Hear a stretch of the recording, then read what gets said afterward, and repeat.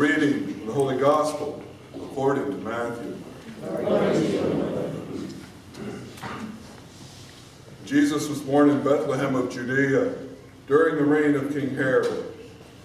About that time, some magi from the east arrived in Jerusalem inquiring, "Where is the newborn King of the Jews?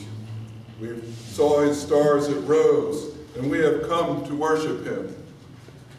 King Herod was deeply disturbed when he heard this, as was everyone in Jerusalem.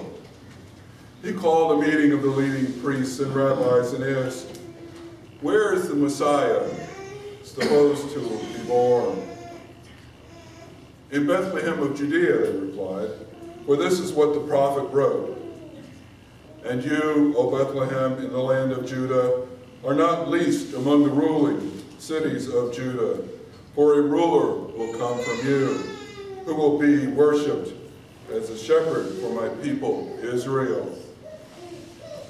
Then Herod called the Magi into a private conference, and he learned from them the time when the star had appeared. Then he told them, "Go to Bethlehem and search for the newborn. And when you find him, come back and tell me, so that I may go and worship him as well." After this audience, the Magi went on their way. And behold, the star they had seen in the east guided them to Bethlehem. It went ahead of them and stopped over the place where the child was. When they saw the star, they were filled with joy. They entered the house and saw the child with his mother Mary, and they bowed down and worshipped him. Then they opened their chests and gave him gifts of gold, frankincense, and myrrh. And when it came time to leave, they returned to their own country by a different route, for God had warned them in a dream not to return to Herod. My sisters and brothers, the gospel of the Lord. Praise to you, Lord Jesus Christ. Lord Jesus Christ.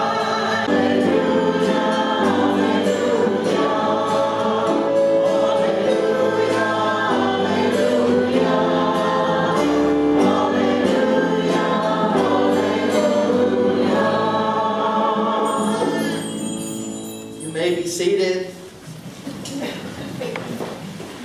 I trust you had a good and meaningful and joyful Christmas celebration this past year. 12 days is the feast of Christmas, and after the 12 days of Christmas, the church celebrates a very ancient feast, the Feast of the Epiphany, which we are observing today. Epiphany actually falls on the 6th of January, which is tomorrow, but we are celebrating it in anticipation of that day. Believe it or not, the Feast of the Epiphany precedes the Feast of Christmas historically as an observance of a feast in the church. Early Christians celebrated the feast of what they call Pascha or Easter, the celebration of the resurrection of Jesus from the very beginning. And then, as the decades passed in the early Christian experience, the Feast of the Epiphany became the next great feast that Christians observed. Christmas only came more or less as an afterthought. Since we're celebrating Epiphany, maybe we should also celebrate the birth of Jesus. And so December 25th was designated as that date for various reasons, which I will not get into this morning. So by participating today in this particular Feast of Epiphany, we're getting in touch with something that is very ancient in the Christian roots of our faith. So I wanted to point that out to you this morning. So when someone says to you, Happy Epiphany, that will have some meaning to you, rather than, what is that? In Europe, many of the countries of Europe, tomorrow will be a national holiday for them. The Europeans take very seriously this ancient observance of the Feast of Epiphany. Wouldn't you like to have tomorrow off from work? Right, your congressman. But it's great to be together to observe this wonderful feast. But what does this word epiphany mean? What does it suggest to us? Now I know my wife gave away half my homily in the introduction and greeting at the I'll be short this morning. But an epiphany is a great moment of revelation, when all of a sudden that which is hidden is revealed. The word to be manifest or to be made known is associated with this word epiphany.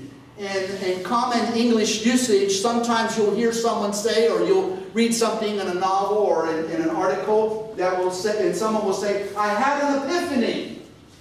And what that suggests is that all of a sudden, they suddenly received a new insight. They saw something that they had not seen before. Unlike most of the things that we associate with the spiritual life, which is a gradual development and evolving of our inner consciousness and the spiritual life, an epiphany is not something that happens to you gradually. An epiphany comes upon you instantly and suddenly and unexpectedly. It comes to you in a flash of light. It is something that is a gift that is given and imparted to you. You cannot have an epiphany left on your own. No matter how much effort you put into your religious life or to your spiritual life, you will never be able to attain an epiphany. An epiphany is something that comes from the divine initiative. It is God, through His grace and His goodness, that bestows upon you in a moment of time, in a flash of light, a revelation concerning His purposes and the divine will. And so throughout life, we have these experiences once in a while, all too few, in which we have an epiphany, in which a gift has been given to us of an insight or a new vision. Something that was unknown to us becomes known. The Feast of the Epiphany is based upon the nativity account that is recorded for us in Matthew's Gospel. It is about the Magi from the East who come, and we think of them as three kings based upon the three gifts that they brought to the Christ child, but we don't really know how many arrived, even though we have named three of them, Melchior, Balthasar, and Gaspar. There were probably many others. This was a huge caravan. They were Persians, and they were priests of the ancient religion of Persia, which is called in English the Zoroastrian religion. It is rather unknown to us. It was the religion of Persia. And so these were Persian sages and wise men and priests who came to give worship and honor and adoration to the newborn King of the Jews. This is a strange story.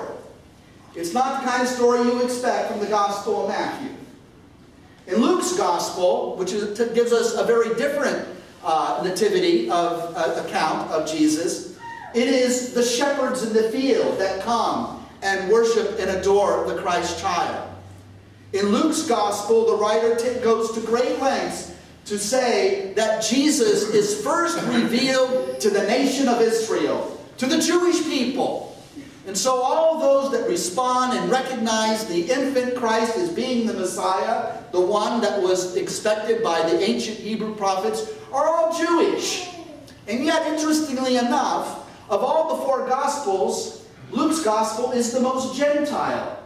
Because the writer himself, Dr. Luke, who was a physician and an artist and a companion, a missionary companion of Paul, was himself a Greek and not Jewish. But Matthew's Gospel, on the other hand, of the four Gospels, is considered the most Jewish of the four.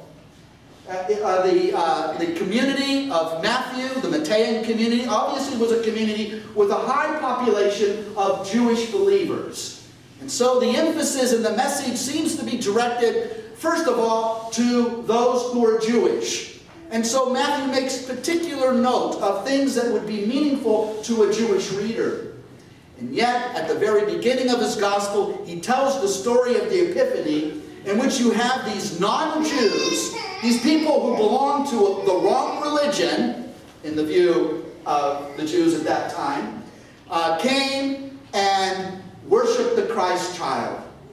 This is called the Epiphany because in this story, we recognize that Jesus is revealed not only to the Jews and to the nation of Israel, but that Jesus is revealed to all of the nations. So we find embedded in this story something quite new that is happening on the world scene.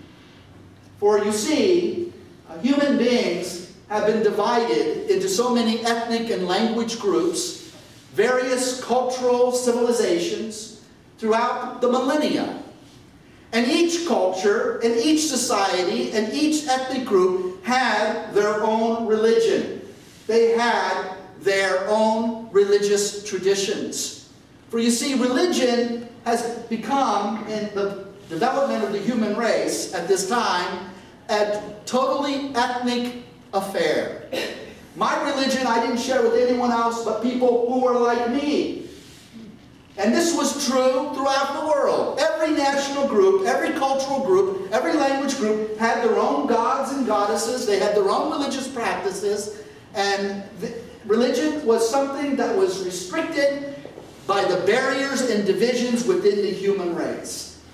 According to the Hebrew Scriptures, since the confusion of the tongues and languages of men at the Tower of Babel, humanity has not been united, but rather has been deeply divided.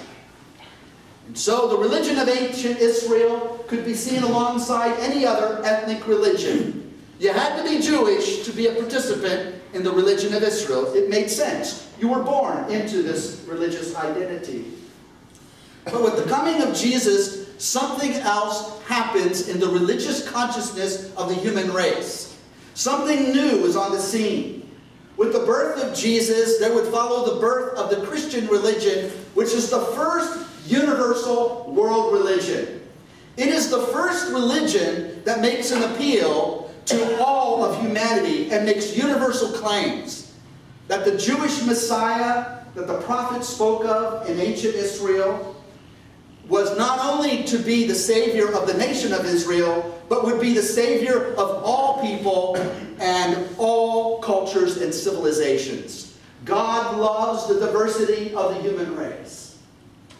And so you have these magi, priests of a different religion, coming and adoring Christ. What a symbolic and powerful story that Matthew places at the beginning of his gospel to send the message out to all his fellow Jews that Jesus is not just the Savior of Israel, he is the Savior of the world.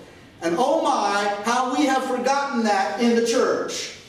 We think of Jesus as being our private personal Savior, or the Savior of our particular group or my particular religious expression. And we forget that Jesus is at work in the hearts of all human beings throughout the world. We are a single unit. We are a common humanity. We are connected one to another. And the faith of Jesus inspires people of every nation, of every tongue, of every ethnic group. Jesus comes for the Gentiles as well as the Jews. The word Gentile is the Latin form of or based on the Latin form of the word the nations. That means everybody else. The Greeks called it had the word ethnos, where we get the word ethnicity or ethnic group. And so Jesus did not come merely for a particular group, but comes to all of us. And when we think of Jesus, when he said those words in the upper room to Thomas on the last night before his death, he said these words that we often quote as Christians, but I think we quote it to support a false assumption.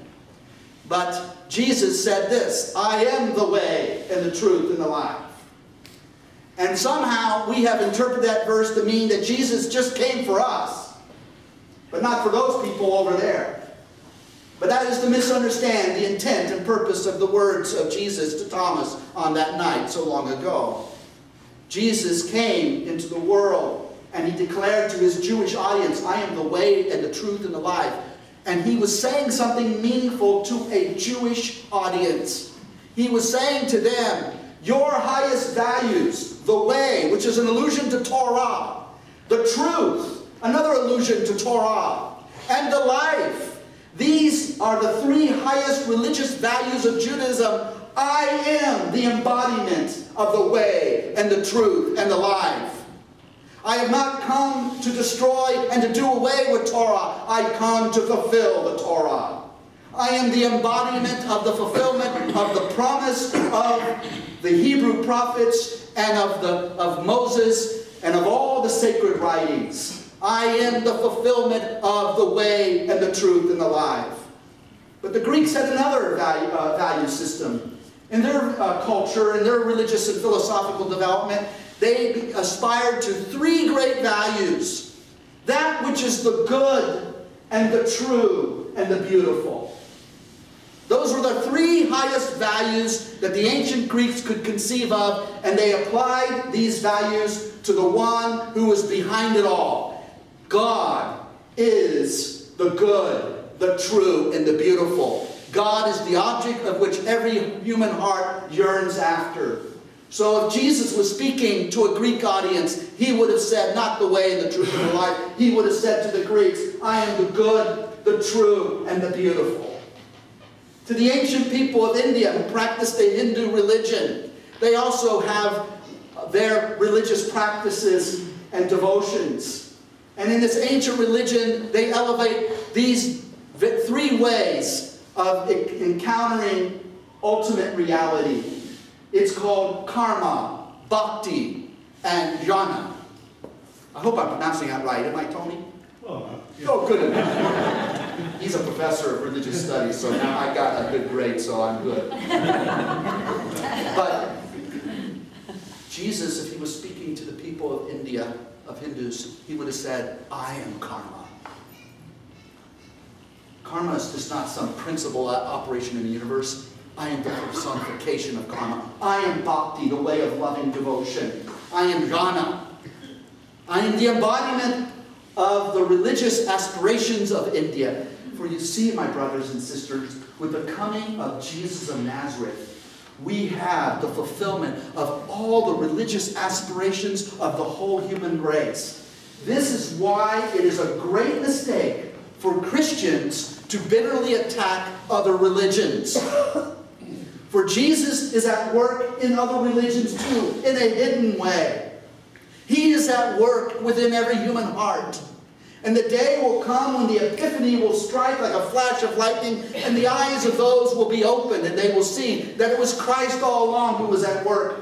Truth is to be found in every religion. And truth is one. And Jesus is the embodiment of that truth. Therefore, that truth that is found in Hinduism or Buddhism or any of the other religions ultimately is an extension of the work of Christ, who is the Savior of the whole world. With the coming of Jesus at the first Epiphany, when the Magi worshipped him and offered him gifts of gold, frankincense, and myrrh, we have the birth of the first universal religion, the religion of Jesus. And it's not a religion of exclusivity, as religion up to that time had always been.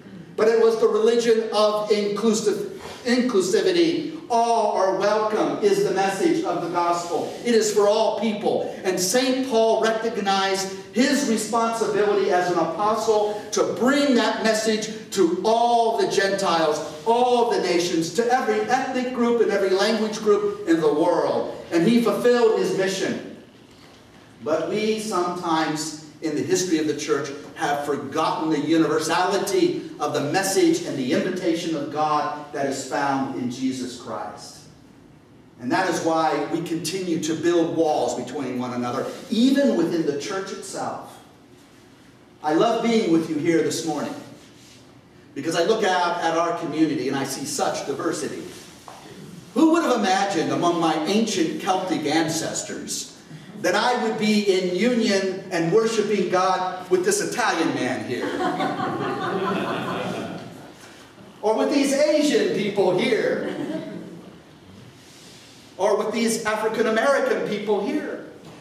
And we are one family.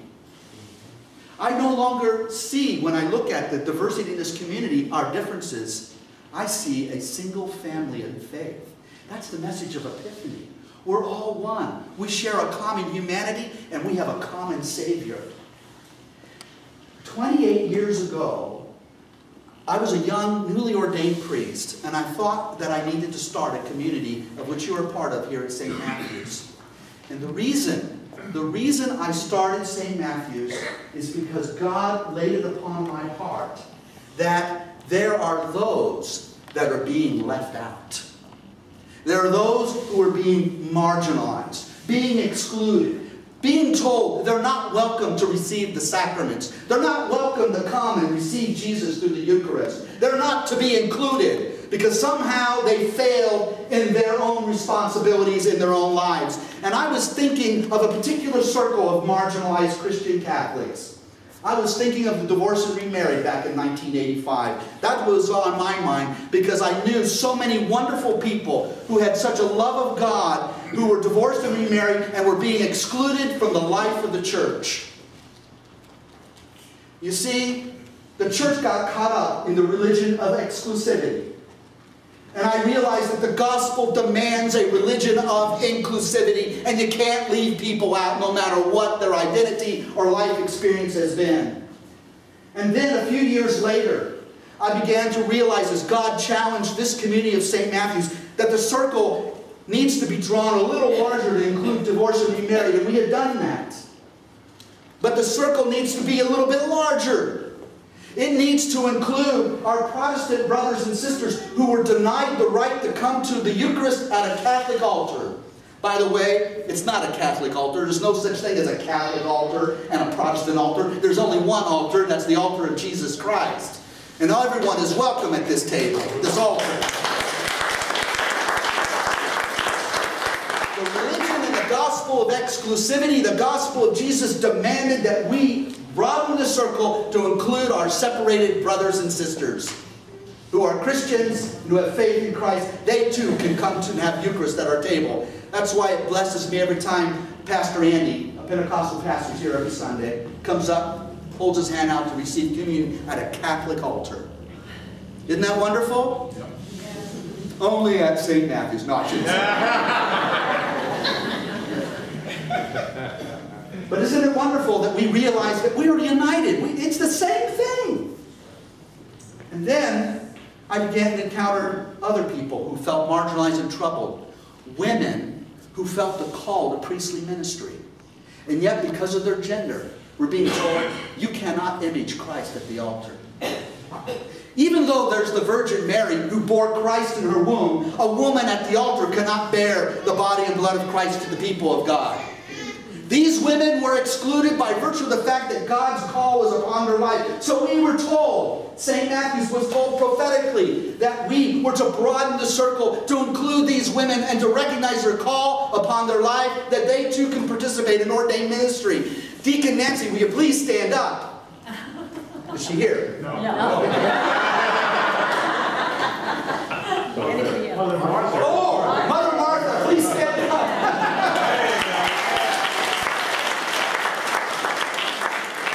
I knew we'd find somebody.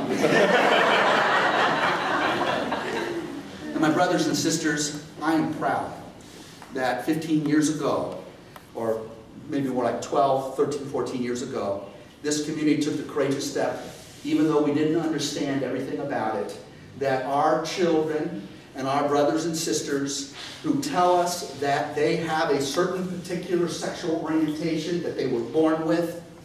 And you know who I'm speaking about. I'm speaking about our friends and our relatives. I'm speaking about my son, who's a gay man. We have been challenged to draw the circle ever broader. And we will not discriminate or treat as second class anyone who is of a homosexual orientation. We just will not do that here at St. Matthew's. I want you to understand that. And I want to reflect that. Because our God is the God of all people. Our Savior, Jesus Christ, is the Savior of the whole world. Whether that person is of a particular ethnic group, whether you are Jew or Gentile, male or female, slave or free, we are all one in Christ Jesus. Isn't that the gospel we preach? That is the message of Epiphany. That is the message of the gospel of Jesus. And that's why we throw our doors open and we welcome everybody to come here. And we want them to meet Jesus at this table. And we want them to take their rightful place at this table because you're all welcome. All are included. That is what happened 2,000 years ago when the Magi visited Jesus. It was a statement to all the world. And And that's the message we carry. That's the torch that blazes within our hearts that we hold high and aloft. And we are not ashamed of the gospel of Jesus because it's the gospel of inclusivity. Anyone want to say amen? Amen.